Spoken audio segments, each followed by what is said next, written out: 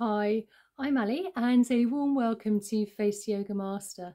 So in today's video, I thought I would share with you face tapping for glowing skin.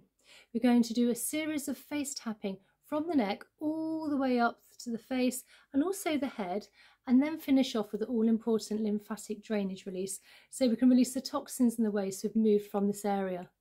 So I like to sit down with my feet firmly on the ground and you want your shoulders kind of nice and relaxed. Now, as you can see, I have no product on my skin, so clean skin, clean fingers. Now, you can use some form of slip with this. I'm using some Peaches Renewal Facial Oil, not sponsored, but you can use your own face cream or another facial oil, just something with a bit of tack so we're not actually compromising the skin by dragging and pulling. So let's just apply just a little bit, we don't need too much for this, just onto the fingers. And then just first of all, just apply it all along the face area and also the neck area. So let's just start first of all, just tapping just here, just above the collarbone. And just give it a gentle tap. You don't need to be too heavy-handed. And then just start to work our way up the neck. Now, with doing facial tapping, you're actually helping blood flow and circulation. And this is really good for that really lovely glowing skin. And then all the way up to the neck. And then with the fingers just under the neck. All the way along. And again. We have lots of lymph nodes under the jawline here. So it really does help to move things along and get things going. And then just here we have a really good pressure point, literally where our chin is, so you can just give it a tap there. This also helps calm down the nervous system. And then just, I like to work in an outwards motion. And then almost slightly up. Now if you do have long nails, you can always use your knuckles, but just be mindful not to go in too sort of heavy-handed.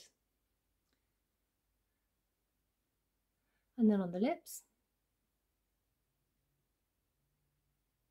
And then we have a more pressure point here, just above the lip here. Again, just giving us a few nice gentle taps. And then all the way under the cheekbone from the nostrils. So we can just tap the nostrils here.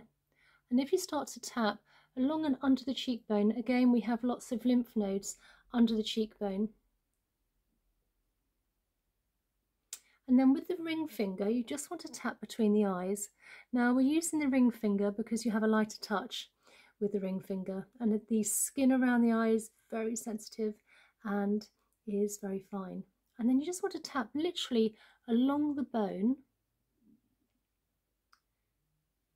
And you can almost keep this point where your pupils are. You can just do a few gentle taps. Few extra ones. Again, it's a really good acupressure point. And then just move along to the temples. Now we're going to just very, very gently tap just on the eye, very, very lightly. And then again outwards and under the eyebrow. So let's just tap the third eye here. You could do it with one finger or with both hands, just gently tapping. And then you want to just move in an outwards motion, again to the temples. Now I'm just working my way from my hairline to the top of the head, crown chakra. Just give that a good tap. And then you can start to tap all around the head, really stimulating all those cells by the side of the ears. And just keep going to the back of the neck as well, and sort of where the nape of the neck is as well. Again, we have lymph nodes all along these areas. And then just work your way again back up, crown chakra. So now we've done some tapping, we've actually boosted collagen, and also we've boosted oxygen and blood flow to the surface of the skin. We're now going to just do a little bit of lymphatic drainage. So first of all, I'm just going to, with my fingers, just gently glide literally down the neck here, this big muscle, this SEM muscle, just a couple of times, very lightly with my fingers. and then on the other side. And then with the fingers on the forehead, just gliding very lightly, moving all those toxins and waste, help that glowing skin.